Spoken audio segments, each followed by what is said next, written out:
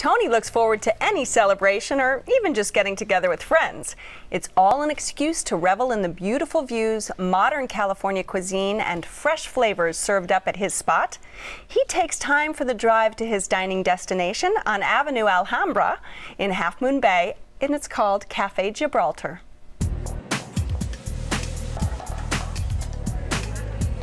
Café Gibraltar is really a place for foodies. Our food really appeals to them, and also our remote location makes it feel as if we're a hidden treasure. My husband, Jose Luis, has an incredible passion for food and for creating it. Café Gibraltar is his expression of that passion. He dreams food, he lives it.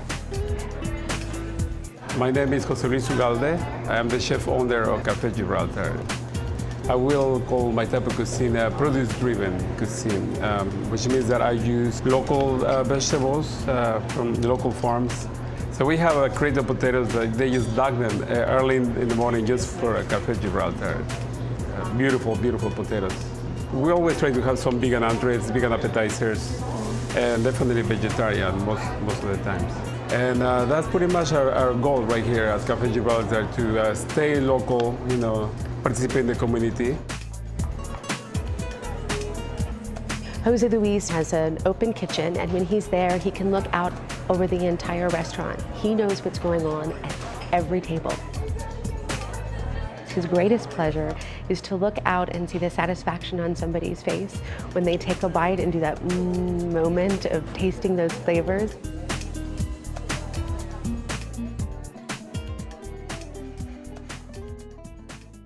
Okay, Tony, this is this is Half Moon Bay. It's a drive, and you've been doing it for a decade? I've been doing it for a decade.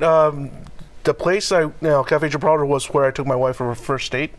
And it's actually quite an enjoyable drive over the hill. Yeah. I mean, the views of the ocean, the windy roads, you could pretend that you're in some movie doing a chase scene. After all, that is the reason why we drive cars, to drive on windy roads. And besides, it's always interesting driving past all the florists with the steel creatures.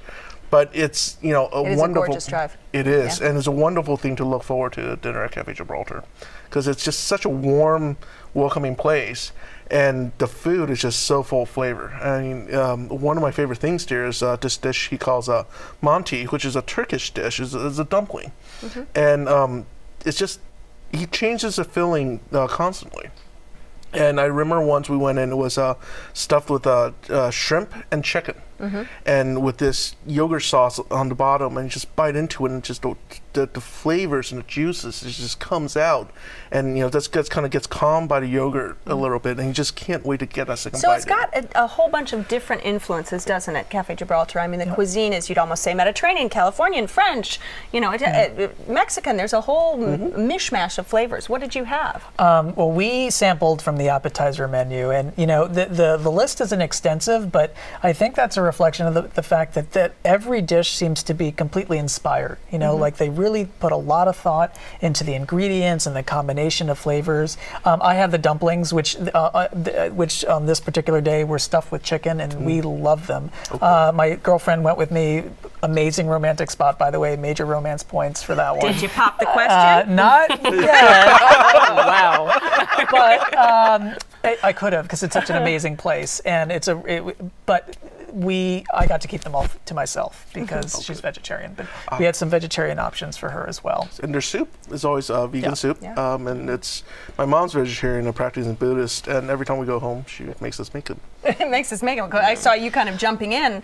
You're not vegan, so. I'm not. I love meat, and actually, it gets romance points, although I went there with a girlfriend of mine. Yeah. We walked in, and there was a band playing, sort of soft guitar, and they've got the low tables, with the pillows where you can sit down, and I thought, I hope someone takes me here at some point.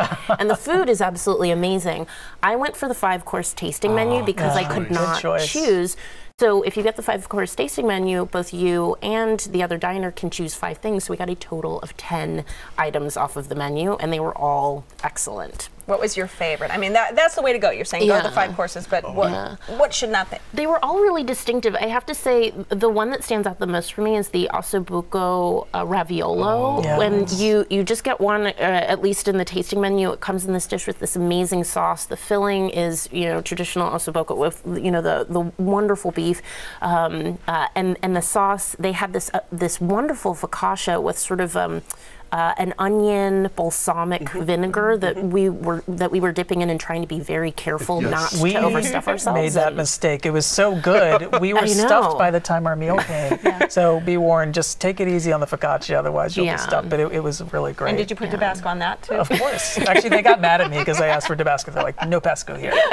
And I have to say, I loved their hummus, which was different than any hummus that I've ever had. It came in this warm skillet and with a sort of a side of olives, and the flavor was just amazing with pine nuts on top of it and this bread that, again, we probably ate too much of it, but it was awesome. Speaking of bread and desserts and churros. Yes. I had the churro and it was to die for. And it's perfectly crispy and the dough, was perfectly fried, and the cinnamon sugar, outside was amazing. It came with a chocolate dipping sauce, which I wanted to be a little bit stronger, but I was so happy with the churro, and frankly I was so stuffed from, the 5-course tasting menu and trying everything that, it was probably good for it to be a little bit more mild. Take a break. You needed a walk on the beach at that Exactly. point. All right, Tony, this is your spot. Give us a quick summary. Romantic, great views, great people, great food, 5-course tasting menu, anything you want off the menu. All right. Can't beat it. Sarah? Try the 5-course tasting menu. This is definitely a place to go if you'd like a special evening with incredibly memorable food and to create a couple of memories. All right, David, bring it home. Well worth the drive down Highway 1, and amazing environment and inspired food. Loved it. All right.